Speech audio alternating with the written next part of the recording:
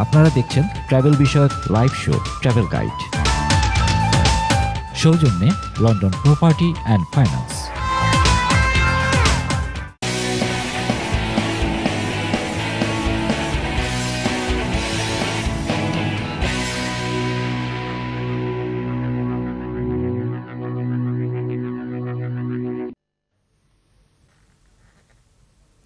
সম্মানিত দর্শক, বিরতির পর আবারও আপনাদেরকে স্বাগত। আমরা আলাপ করতেছিলাম বাংলাদেশের সম্ভাবনা নিয়ে, ট্যুরিজম সেক্টরের সম্ভাবনা নিয়ে এবং সিকিউরিটি নিয়ে, এবং কি সরকার আমাদেরকে কি দিচ্ছে, এবং আমরা কি লোভনীয় স্থান, দেখার মতো ঐতিহাসিক স্থান, ওই সমস্ত বিষয় নিয়ে আমরা আলাপ করতেছিলাম। এবং আমরা কিছু নেগেটিভ সাইড নিয়ে আলাপ করেছিলাম। নেগেটিভ দিয়ে তো বড়া। গত কয়েকদিন আগে আমার একজন নন বাঙালি সে আমার অফিসে আসে বলল যে আমাদের কালচারে এটা হয়ে গেছে যে যেটা খারাপ সেটা নিয়ে আমরা সবাই বলি, আর এটারই প্রচার প্রসার হয় বেশি। তো আমরাও নেগেটিভ নিয়ে আলাপ করতেছি, তো নেগেটিভ থাকবে। এই জন্য আমরা পজিটিভ সাইড চিন্তা করা প্রয়োজন এবং পজিটিভ দিক দিয়ে হাঁটা প্রয়োজন। সেই জন্য এখন আমরা যাব তানভীর ভাইয়ের কাছে। তানভীর ভাই কিছু বলবে আমাদের দেশ সম্বন্ধে এবং ট্যুরিজম সম্বন্ধে। বলুন তানভীর ভাই। পজিটিভের চেয়ে আমাদের নিজেদেরও কিছু দায়িত্ব রয়েছে। হ্যাঁ, আমাদের যে ঐতিহ্যগুলি রয়েছে, আমরা যদি ইংল্যান্ডের কথাই ধরি, আমাদের প্রায় 10,000-এর বেশি, 12,000 রেস্টুরেন্ট রয়েছে। এছাড়া আরও কয়েক হাজার আমাদের ব্যবসা প্রতিষ্ঠান রয়েছে। এখানে বিদেশি মিশনগুলি রয়েছে। প্রত্যেকটা রেস্টুরেন্টে আপনি যদি প্রত্যেকেরই ছবি আপনারা ব্যবহার করেন, দেয়ালে ছবি আপনারা, আমি প্রায় কয়েক শত রেস্টুরেন্ট আমি ভিজিট করেছি। সব অধিকাংশ রেস্টুরেন্টে বাংলাদেশের ছবি পাওয়া যায় না। তো বাংলাদেশের যেই প্রাকৃতিক নিসর্গ রয়েছে, প্রাকৃতিক সৌন্দর্য রয়েছে, যে সমস্ত জিনিসগুলো দিয়ে বাংলাদেশকে ব্র্যান্ড করা যায়, সেই ছবিগুলো কিন্তু আমরা লাগাতে পারি। আপনি বলছেন যে বাংলাদেশকে ব্র্যান্ড করার জন্য আমরা যেখানে যে প্ল্যাটফর্মে আছি সেখান থেকে আমাদেরকে বাংলাদেশের ব্র্যান্ডিং করতে হবে। আমাকে আবারও একটা কলে যেতে চাই, আমি আবার আসছি আপনার কাছে। হ্যালো কলার, আসসালামু আলাইকুম। ওয়ালাইকুম আসসালাম। কে বলছেন ভাই, কোথা থেকে বলছেন? জি, আমার নাম নিজাম, আমি লন্ডন থেকে বলতেছি, পপলার থেকে। নিজাম সাহেব, বলুন আপনার প্রশ্ন কি? জি ভাই, ওই যে আমাদের এক ভাই, আপনার ডান দিকে যে ভাই, তানভীর ভাই না অন্যজন, উনি যে বলছিলেন সম্ভাবনার কথা এবং ট্যুরিজমের ব্যাপারে। জি, তো আপনাদের আসলে আজকের যে টপিকটা ভেরি নাইস, খুব সুন্দর, থ্যাংক ইউ ভেরি মাচ। কিন্তু এটা আসলে দুবাই আসলে যে জিনিসটা উনি ভাই যেটা বলছিলেন, দুবাই আসলে কিন্তু একদিনে হয় নাই, অনেকদিন সম্ভাবনার পর হয়েছে, অনেক পরিশ্রমের পরে হয়েছে। আমাদের বাংলাদেশেও সেটা সম্ভব, এটাই আমরা আলাপ করতে চাচ্ছি। এটা বাংলাদেশে সম্ভব, কিন্তু এটা এগুচ্ছে না, এই প্ল্যান এন্ড প্রোগ্রামের মধ্যে থেকে যাচ্ছে না। প্ল্যান এন্ড প্রোগ্রামের মধ্যে আপনাদের মাঝে যদি এইভাবে আপনারা যদি আমাদের মন্ত্রী মিনিস্টার সবাইকে যদি একটু পুশিং করেন, প্রথমে আমাদের যে জিনিসটা আসলে পরিবর্তন আনতে হবে এই ট্যুরিজমের ব্যাপারে, সেটা হলো যে ভাই দেখেন, একটা জিনিস হলো দুবাইতে অনেক দেশে এখনো visa wave, on arrival visa,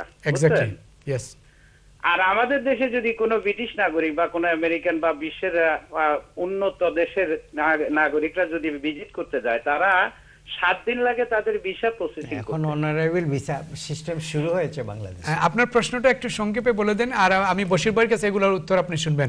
আর কি আপনার প্রশ্ন আছে বলুন। না, আমি ওইটাই বলতে চাইছি যে আমাদের যেগুলো পরিবর্তনের মধ্যে একটা পরিবর্তন প্রথমে আনতে হবে, আমাদের দেশে অনারাইভেল ভিসা চালু করতে হবে। তাহলে অনেক ট্যুরিজম আপনার দেশে যাবে, যাইয়া সেখানে এটা যেন অনেকে করবে, কারণ অনারাইভেল না হইলে অনেকে যেতে চায় না, অনারাইভেল ভিসা করতে হবে। আমার এটাই কোশ্চেন। থ্যাংক ইউ দর্শক, থ্যাংক ইউ নিজাম ভাই, আপনি একটা সুন্দর প্রশ্ন রাখার জন্য। আমি আবার আমাকে আরো কলে যেতে হচ্ছে, আমি দেখি দ্বিতীয় কলে কে আছেন। হ্যালো কলার, আসসালামু আলাইকুম। ওয়ালাইকুম আসসালাম। কে বলছেন ভাই, কোথা থেকে বলছেন? আপনার নাম তানভীর? হ্যাঁ বলুন ভাই, আপনার প্রশ্ন কি? আপনি যদি মনে কিছু না করেন তাহলে একটু লাউডলি কথা বলুন। আমি শুনতে পাচ্ছি না আপনাকে ক্লিয়ারলি। হ্যাঁ বলুন। আপনাদের প্রোগ্রামটা অত্যন্ত চমৎকার, অত্যন্ত সুন্দর একটা সাবজেক্ট আপনারা সিলেক্ট করেছেন বাংলাদেশের ট্যুরিজম নিয়ে। Thank you very much. তো বাংলাদেশ তো অত্যন্ত বিউটিফুল একটা কান্ট্রি, এবং আমরা সেখানে বর্ন এন্ড বর্ড আপ হয়েছি এবং এখন প্রবাসে থাকি। আমরা সবসময় বাংলাদেশের বিউটি এবং অ্যাট্রাকশনকে আমরা মিস করি।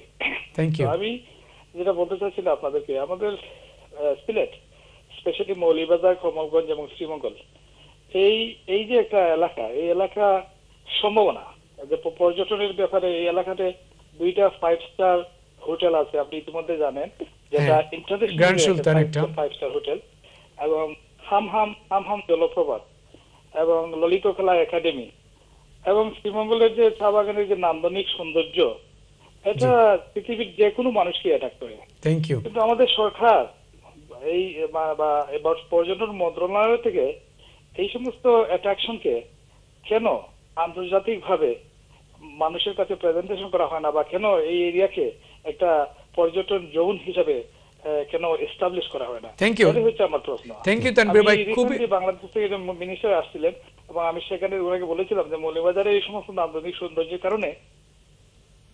থ্যাংক ইউ তানভীর ভাই। আমরা আপনার প্রশ্ন পেয়ে গেছি। আমরা এই থার্ড সেগমেন্টে সিলেক্ট করে রেখেছিলাম যে আমরা যেহেতু সিলেট নিয়ে কথা বলবো, প্রাকৃতিক লীলাভূমি, প্রাকৃতিক সৌন্দর্যের মধ্যে একটা সৌন্দর্য, চা বাগানে ঘেরা, এই সিলেট নিয়ে আমরা এখনই আসতাম, কিন্তু আপনি আমাদেরকে আরও ভালো করেছেন আমাদের ডাইরেক্ট প্রশ্ন রাখার জন্য। আর আপনি যে কথা বলছেন সে কথা আমরাও বলছি, কিন্তু বাংলাদেশকে আমরা সবাই ব্র্যান্ডিং হিসাবে আমরা যে প্ল্যাটফর্মে আছি সেখান থেকে আমরা এটাকে একটা ব্র্যান্ডিং হিসাবে ব্যবহার করতে হবে। আমরা আমাদের দেশকে, আমি বলছিলাম না, আমরা যত পজিটিভ বলবো তো পজিটিভই হবে, আমরা নেগেটিভ বললে নেগেটিভ হবে। একটা হাদিস আছে, হাদিসে কুরসির মধ্যে, যে মানুষ যখন, বান্দা যখন ধারণা করে, যে ধারণাটা করবে সেটাই আল্লাহ সুবহানাহু ওয়া তাআলা করেন। তো আমরা যদি খারাপ ধারণা করি, নেগেটিভ দেখি, নেগেটিভ চিন্তা করি, তো ওগুলোই আমাদের জন্য আল্লাহ তৈরি করবেন। তো দেখুন এখন চেঞ্জ হচ্ছে, ওয়ার্ল্ড চেঞ্জ হচ্ছে, বাংলাদেশ চেঞ্জ হচ্ছে। বাংলাদেশের যারা এই তানভীর ভাইয়ের মতো মানুষরা আসছে বাংলাদেশে, ওরার কারণেই এখন অনেক পরিবর্তন আসতেছে এবং আমরা দেখতেছি পরিবর্তন, আরও পরিবর্তন হবে। আমাদের চাষির কাছেও মোবাইল ফোন পৌঁছে গেছে, সেও পুকুরে মাছ ধরতেছে, ফোনে আলাপ করতেছে। আরও পরিবর্তন দেখবো আমরা যদি পজিটিভ মাইন্ডে চলি। বশির ভাই, আমাকে প্রশ্ন আমার দর্শক বলছেন, তানভীর ভাই, সিলেটে অনেক কিছু আছে, হ্যাঁ, সিলেট একটা লীলাভূমি, প্রাকৃতিক লীলাভূমি, আমরা 2টি পাতা একটি করে, তো ইনশাআল্লাহ এই সমস্ত অনেক স্লোগান আছে, অনেক কথা আছে, আপনি একটু বলুন। খুবই সময় উপযোগী, ওনাকে ধন্যবাদ এই প্রশ্ন করার জন্য। বাংলাদেশে tourism sector slowly but স্টাডিলি progress করতেছে, এটা কোনো সন্দেহ নাই। অবশ্যই আপনি যে বললেন একটা আয়ের তুলনা, পৃথিবীর মোস্ট অফ দ্য ইন্টারন্যাশনাল চেইনগুলো বাংলাদেশে চলে গেছে। যেমন গত মাসে রেডিসন চিটাগাং অলরেডি ওপেন হয়েছে উইথ 400 রুমস। সিলেটে যে উনি কথা বলেছেন, সিলেটে যেসব, যেমন সিলেটে সবচেয়ে বেশি আমি মনে করি চিটাগাং ডিভিশন পরে Sylhet division will be the next the tourist attractive area. তার ডেভেলপমেন্ট জোন যেটা আমরা দেখতে পাচ্ছি এখন সিলেটে, ভালো ভালো রিসোর্টগুলো হচ্ছে, যেমন মোস্ট ইম্পর্টেন্টলি আপনার সিলেট ডিভিশনে যেগুলো ভেরি রেপুটেটেড রিসোর্টগুলো হয়েছে, হোটেলগুলো হচ্ছে, নিজামগড়, শুকতারা, এক্সেলসিয়ার ইজ জাস্ট ওপেন, খাদিমে, আমি আবার আসছি, গ্র্যান্ড সুলতান, বলে যেতে হচ্ছে প্লিজ আমরা প্রোগ্রামের শেষ প্রান্তে একমাত্র। হ্যালো কলার, আসসালামু আলাইকুম। আসসালামু আলাইকুম। কে বলছেন ভাই, আপনার প্রশ্ন কি? দর্শক, আপনার টিভির ভলিউম কমিয়ে আমাদের সাথে কথা বলুন, অথবা টিভি মিউট করে আমাদের সাথে কথা বলুন, আদারওয়াইজ আপনি আমাদেরকে শুনতে পাবেন না, আমরাও আপনাকে শুনতে পাবো না। হ্যাঁ বলুন, আপনার নাম কি ভাই, আর প্রশ্নটা কি বলুন? আমার নাম কালাম, আব্দুল কালাম। বলুন ভাই, আপনার প্রশ্ন কি? আমি হইতাম চাইলাম ভাই সাহেব, বাংলাদেশের রাজনীতি সম্বন্ধে আমি তোরা হইতাম চাইলাম যে বাংলাদেশের রাজনীতি। কালাম ভাই, আমাদের টপিকটা নিশ্চয় টিভি স্ক্রিনে দেখতেছেন, prospect of travel and tourism in Bangladesh. মানে আমাদের টপিকটাই হলো বাংলাদেশের ট্যুরিজম নিয়ে, আর ট্যুরিজমের সাথে, ট্যুরিস্টদের সাথে কোনো পলিটিক্সের কোনো ইনভলভনেস নাই। ট্যুরিজম এগুলা যারা ট্যুরিস্ট হয় এবং ট্যুরিজম বোর্ডগুলো এগুলা সব কিছুর ঊর্ধ্বে। তো এই জন্য প্লিজ, আমরা একটু আগে বাশির ভাইয়ের কাছ থেকে শুনেছি, একজন দর্শকের কাছ থেকে শুনেছি যে দুবাইয়ের কথা, দুবাই কি ছিল আর কি হয়েছে এবং তারা কি করতেছে।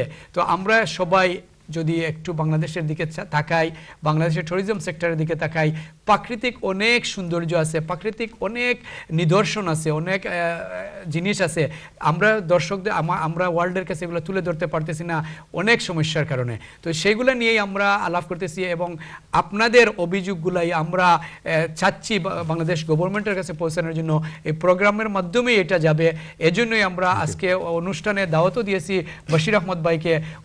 উনি বাংলাদেশ এবং ব্রিটিশ চেম্বার অফ কমার্সের প্রেসিডেন্ট, রিজনাল প্রেসিডেন্ট। তো ওনার কাছে আমরা দাবি এবং আপনাদের সব দাবি উনি শুনতেছেন এবং উনি এগুলা অবশ্যই প্রচার প্রসার করবেন সে বিষয়ে। আপনারা আমাদের প্রোগ্রাম দেখতে যেটা বলতেছিলাম, সিলেটে যেমন জাস্ট গত মাসে গ্র্যান্ড সুলতান ইন্টারন্যাশনাল অ্যাওয়ার্ড পেয়েছে ফর লোকেশন এবং ওদের গলফ ক্লাব এবং সার্ভিসের জন্য। সো ইনফ্যাক্ট যেমন দসাই মৌলভীবাজারের গ্র্যান্ড সিলেটে is going to be open, is আমাদের one of the director. G, so অনেক রিসোর্টস হোটেলসগুলো সিলেটে আসতেছে। That is the sign that, যেটা তানবীর আগে বলেছে, যে আমাদের সিলেটের এই রিসোর্টগুলোর অবজেক্টিভ হচ্ছে সেভেন সিস্টার্স, ইন্ডিয়ার সেভেন সিস্টার্স বেল্টের যে ট্যুরিজমগুলো আছে এই টুরিস্ট মার্কেটকে অ্যাট্রাক্ট করা। এবং ইনশাল্লাহ today or tomorrow we will be reaching in that. Thank you. আমি প্রোগ্রামের শেষ প্রান্তে, একদম শেষ প্রান্তে, আপনি ধন্যবাদ আসার জন্য প্রোগ্রামে। আবারও আপনাকে অসংখ্য ধন্যবাদ। আপনি যদি দর্শকদের হাফ সেকেন্ডের মধ্যে কিছু বলতে চান বলে বিদায় নিতে পারেন। Thank you. আমি যেটা বলতেছিলাম যে ইনশাল্লাহ যে ওয়েতে যাচ্ছে slowly but steadily tourism sector, আমি যেটা দিয়ে শুরু করেছিলাম, যে it will be the third largest revenue earning sector বাংলাদেশে। এবং সরকার এবং প্রাইভেট সেক্টর উভয়ের যদি সহযোগিতা থাকে তাইলে আমরা ইনশাল্লাহ সময়ের সাথে সাথে চলে ওই ডেস্টিনেশনে আমরা পৌঁছাতে পারবো। আমি খুবই আশাবাদী। ধন্যবাদ। ধন্যবাদ।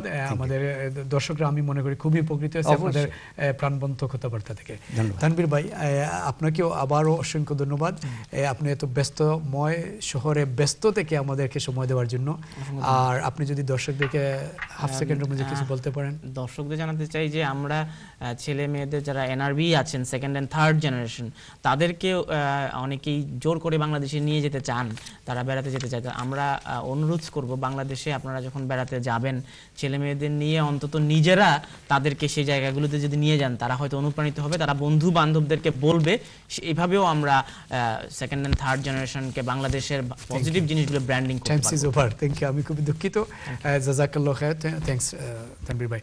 সম্মানিত দর্শক, আপনারা ট্রাভেল গাইড লাইভ অনুষ্ঠান দেখতেছিলেন এবং আমাদের সাথে খুবই দক্ষ দুইজন অতিথি ছিলেন আজকে।